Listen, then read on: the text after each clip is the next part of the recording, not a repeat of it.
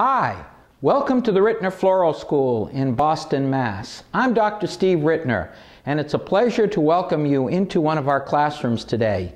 The time of year is spring. We love the spring because there are so many very neat products, floral products that become available that we can play with and enjoy. We're fortunate in that our floral school is located in one of the nicest residential areas of Boston, and so we get used to all kinds of beautiful shrubs and trees that bloom and blossom around this time of year.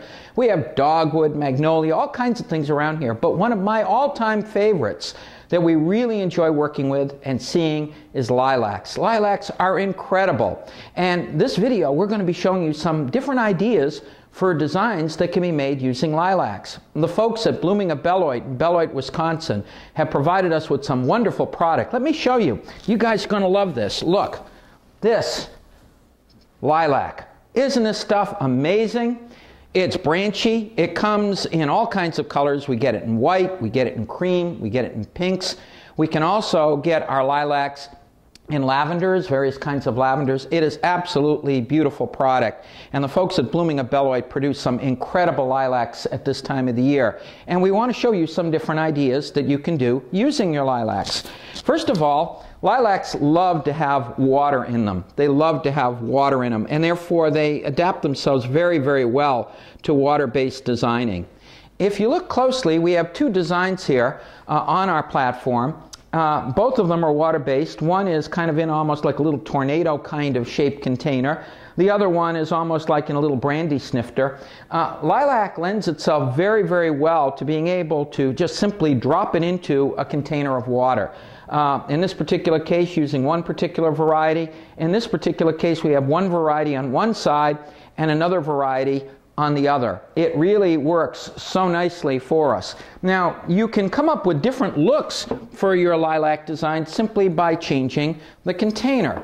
And let me show you, my viewer, pardon my back while I do this, but here's an example of how we can simply change our container and come up with a different kind of look. We have here a pyramid kind of container, and we've just simply thrown our lilac in. We have a mixture of two different varieties. It's spread out, a little pennycress in there, and notice how it gives a really cool effect. Of course, we can go in other directions too. We can use our glassware and go with other kinds of glassware. Here, for example, we have a little bit more way out kind of container. It's a very pretty container that happens to have even a little circle in the center where you can see a little air showing through here, and it's got several tones on it. It's very contemporary. We have some of our Xanadu foliage over on this side and some of our lilac over on the top, and you can see that with just a little bit of our lilac and a couple of pieces of Xanadu, we have something that is very attractive, very pretty, and very kind of contemporary in feeling in terms of our glassware. But there are other reasons that we like our lilac as well in terms of materials. Lilac can play very nicely with other things. It can play nicely with other kinds of floral product. For example, in this particular vase, we happen to have a very pretty design. It features lilac. If you look carefully, you'll see lilac here and here and here outlining on the back.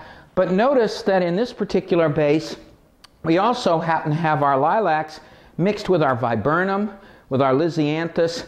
It gives a really pretty effect.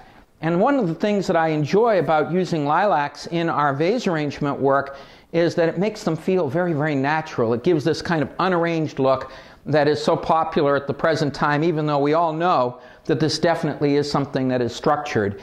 The container happens to be essentially a basket with moss that's glued onto it, and we do have a foam media here so that you can see it gives a very pretty effect using our lilacs along with other materials.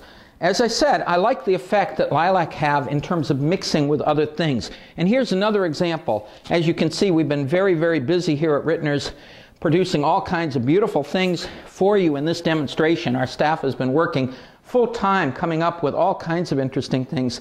In this particular case, rather than going with a foam media, we're going with glassware. We've got a big bubble container here, a big bubble container. We have our lilacs here, some pennycrest here, some lisianthus tucked in.